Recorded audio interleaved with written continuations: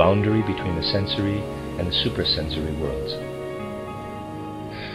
To understand the relationship between the different worlds, we must understand that a force that has to develop its activity according to cosmic order in one world can, when it unfolds in another world, direct its activity against this cosmic order.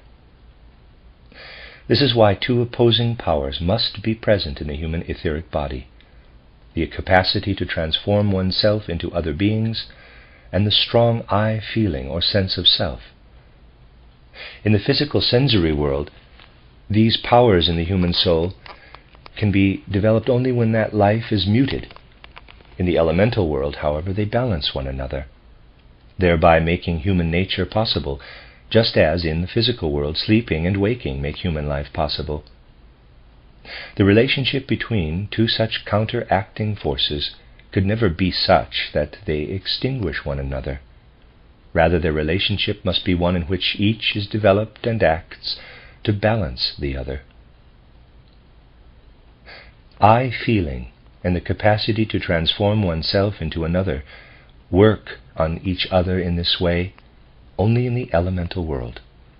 In the sensory world, only the results of the mutual relationship and interaction of these two forces can be effective within the cosmic order.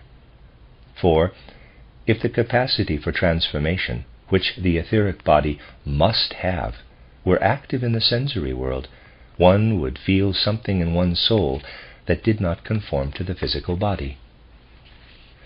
The physical body stamps us firmly in the sensory world. It places us within it as particular personal beings.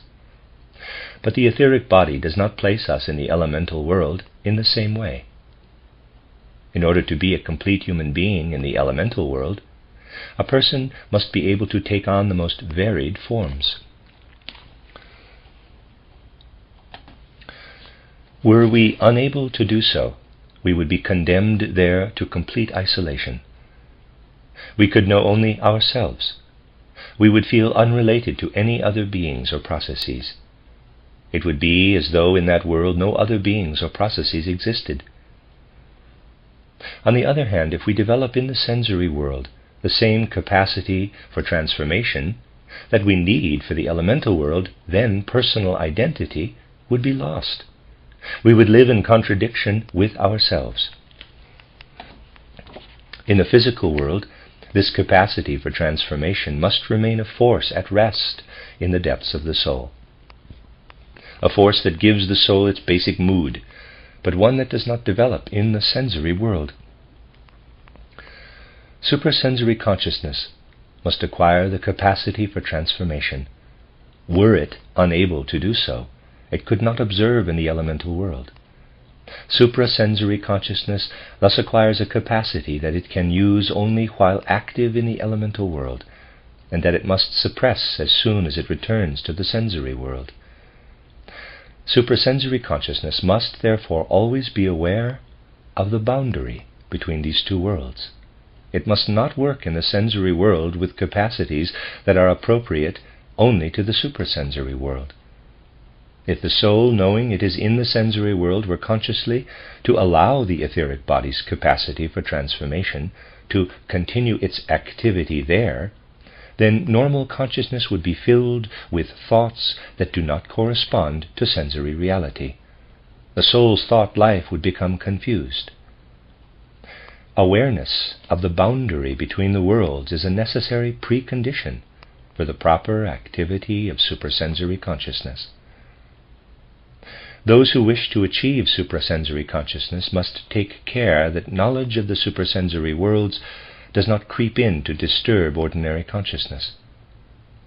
By meeting the guardian of the threshold, one gains an understanding of the soul's situation in the sensory world. The meeting shows whether one's soul is sufficiently strong to banish from physical consciousness the suprasensory forces and capacities that should not be active in it. If one enters the suprasensory worlds without the self-knowledge provided by the guardian of the threshold, the experiences of those worlds can be overwhelming. They can force themselves into physical sensory consciousness in the form of illusory images. These images then take on characteristics from the sensory world, with the result that the soul wrongly considers them to be reality. However, developed clairvoyance would never consider images of the elemental world to be real, in the same sense that physical consciousness must consider experiences in the sensory world to be real.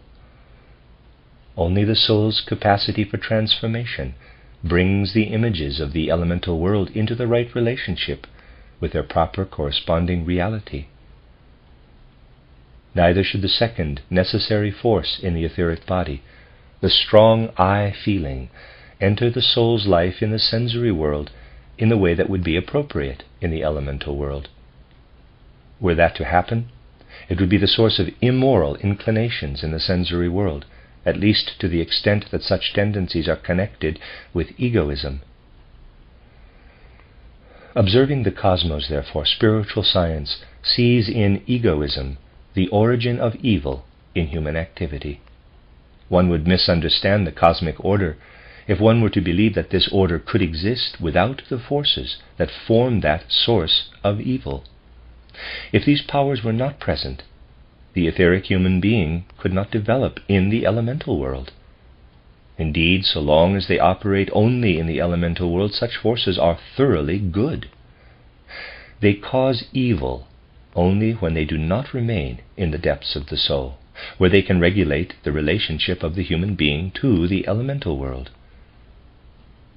When these forces are displaced into the soul's experiences in the sensory world, they transform themselves into egoistic impulses. They then act counter to the capacity to love and become the origin of immoral activity. The movement of strong I feeling from the etheric body into the physical body not only strengthens egoism, but also causes the etheric body to weaken. Suprasensory consciousness discovers that as egoism becomes stronger in sensory experience, I feeling becomes weaker in the suprasensory world. In the depths of our souls, we are not strengthened, but weakened by egoism.